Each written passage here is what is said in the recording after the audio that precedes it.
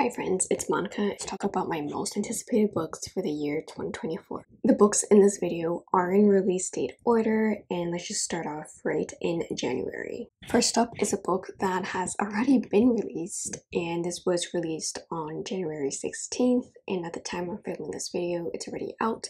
And the book I'm talking about is Emily Wilde's Map of the Otherworld by Heather Fawcett. This is a cozy fantasy with a very scholarly protagonist and a violent fae.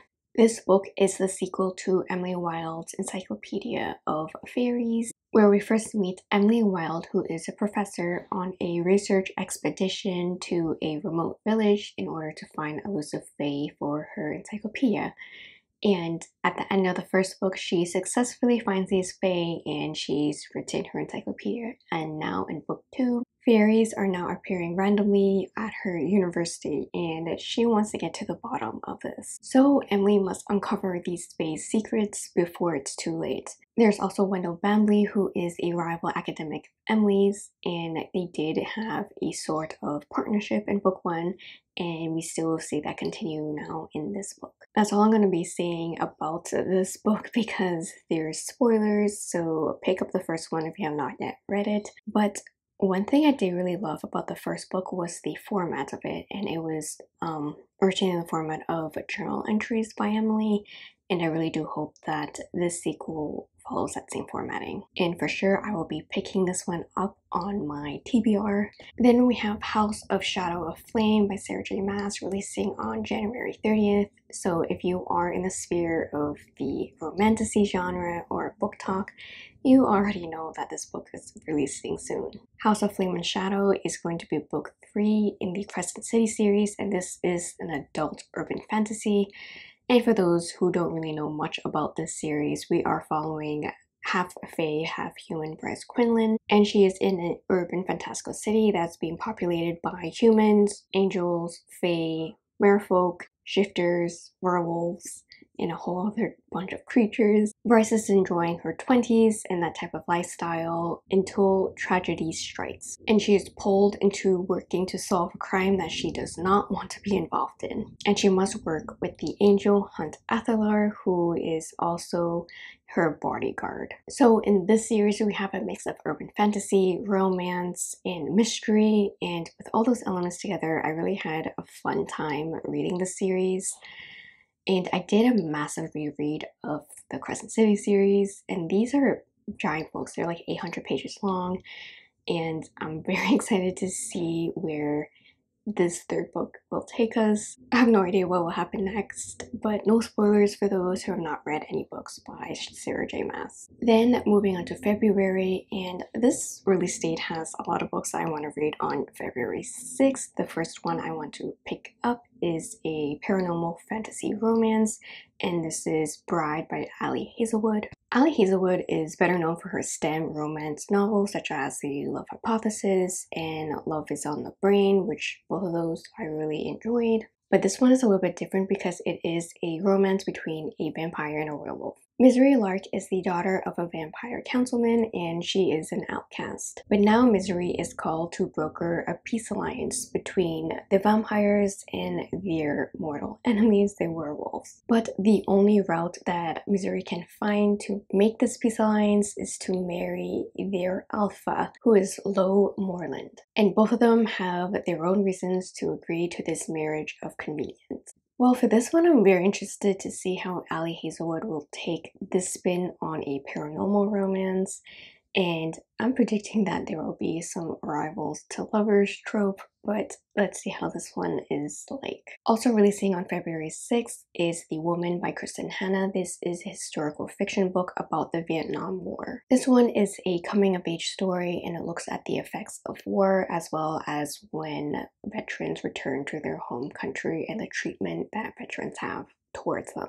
We follow 20-year-old nursing student Frankie, who comes from a very idyllic place in Southern California, In 1965, her brother goes to serve in the Vietnam War, and she also enlists into the Nurse Army Corps. She quickly finds out that war isn't glorious, it's ugly, it's chaotic, but then there are some small moments of hope. Once the war is over, Frankie goes back to America and she finds out that her country is completely divided and very angry. I'm so intrigued by this book. It's going to be very heartbreaking, and it's also going to introduce some ways of how I would view women in a new light that I hadn't considered before. I will definitely look to pick this one up when it releases. Another release on February 6th is The Tainted Cup by Robert Jackson Bennett. This one is described as a fantasy mystery thriller. I haven't read anything by this author before, but I was drawn in because of that cover. A brief description is that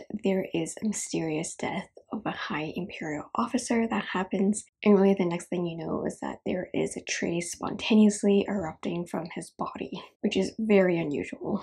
Enter an eccentric investigator, Anna, and her new assistant, Din, who has an impeccable memory. This one is also described as having a Holmes and Watson detective pairing, which I'm absolutely game for. And now I'm finding out that I'm really enjoying a mystery being solved in a fantasy type of setting.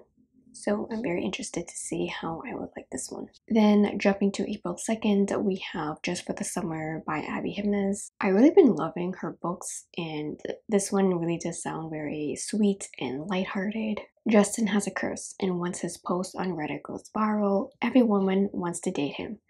But the reason is because once Justin and whoever he is dating breaks up, that ex-partner then goes on to find their soulmate with whatever person they are with next. But a woman is also cursed with the same problem he has. Emma DMs Justin and they work out a plan together. They are going to date, and hopefully that will cancel out both of their curses. Is this going to work? No. This was only supposed to be a summer fling, but life gets in the way and feelings are getting caught. So Emma and Justin, they have to navigate a whole lot of more than they first expected. And maybe fate will get it right this time.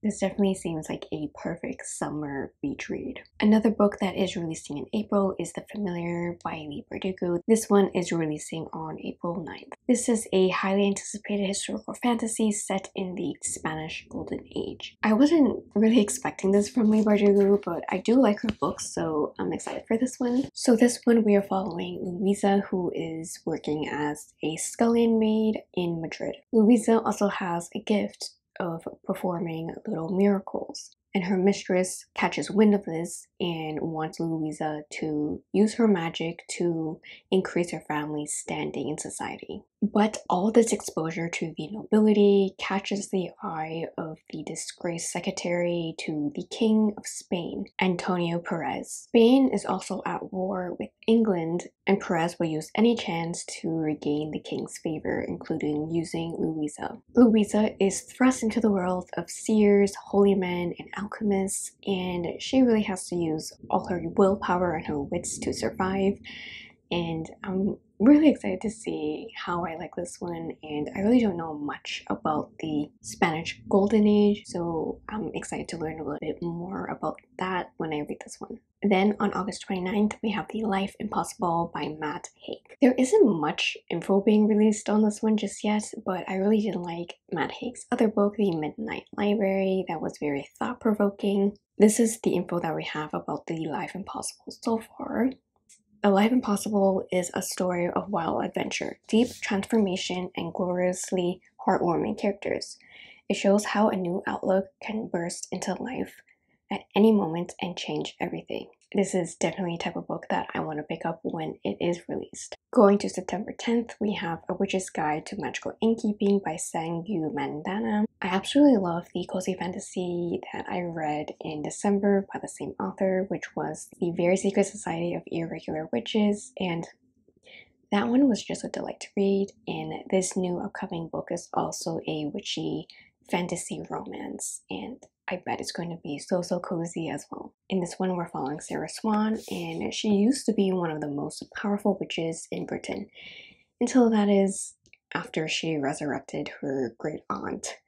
and she lost the majority of her power. Now, Sarah is almost completely magicless. She has a new friend in the form of a talking fox. She's also exiled from her guild and also running an inn with her newly resurrected great aunt, Jasmine. But once Sarah learns that there is an old spell book that may have the secret to restore her magical abilities, she interacts with the icy historian Luke Larson, and they might have a past history of a one-night stand, but that doesn't really matter, does it? I really can't wait for a new cozy fantasy read, and this one is releasing just in September, which is perfect for the fall season. I'm really looking forward to a sweet romance and found family tropes all over again. And last but definitely not least is Wind and Truth by Brandon Sanderson. This is book 5 in his Stormlight Archive series. This one is releasing December 6th. This is also the last book to conclude the first arc of the Stormlight Archive, and I just know it's going to be insane. This series is a high fantasy, there are epic battles, there are amazing character journeys. I recently reread the first 2 books, which are The Way of Kings and Words of Radiance. They're both amazing. And then I also then picked up book 3 and 4, which are Oathbringer and The Rhythm of War, so I am all prepped and ready for book 5.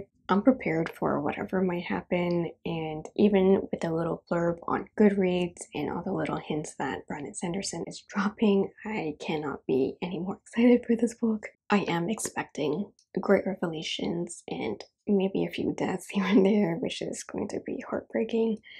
Anyways, I really cannot wait to read this one too. And those are all the books that I am highly anticipating so far for 2024.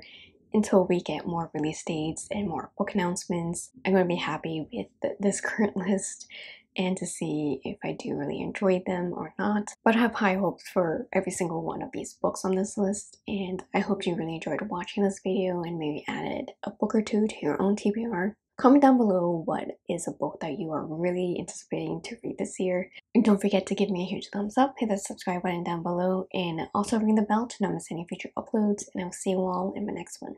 Bye!